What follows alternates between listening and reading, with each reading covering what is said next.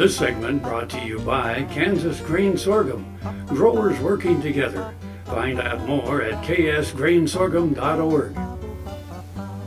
Oh, silly, silly us. Silly, silly us. Well, this next story, I have to say, speaking of silly people, I came across this story because of my good friend Carol Yoho, who is not silly, but her late husband Max embodied silliness.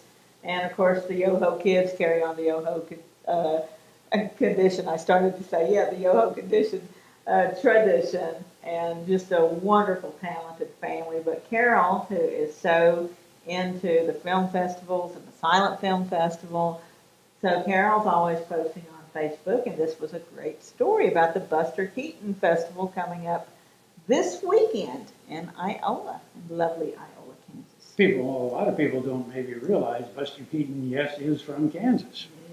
Another one, there's no end, but another one of those incredible talents, born in Kansas. Yeah.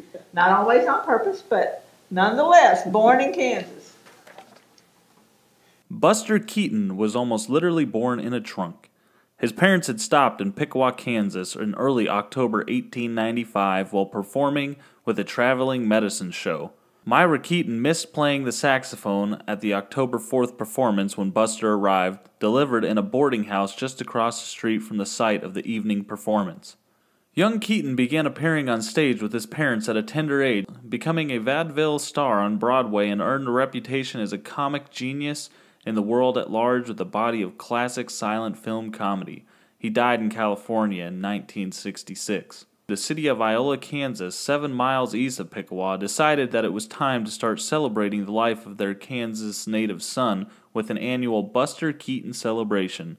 All celebrations have been hosted by the Ballas Fines Art Center in Iola. Past celebrations have included insights into Buster's work by such notables as Eleanor Keaton, David Shepard, Steve Allen, Kevin Brownlow, and Leonard Maltin. These and other Keaton experts have mixed with fans in this pleasant small-town atmosphere.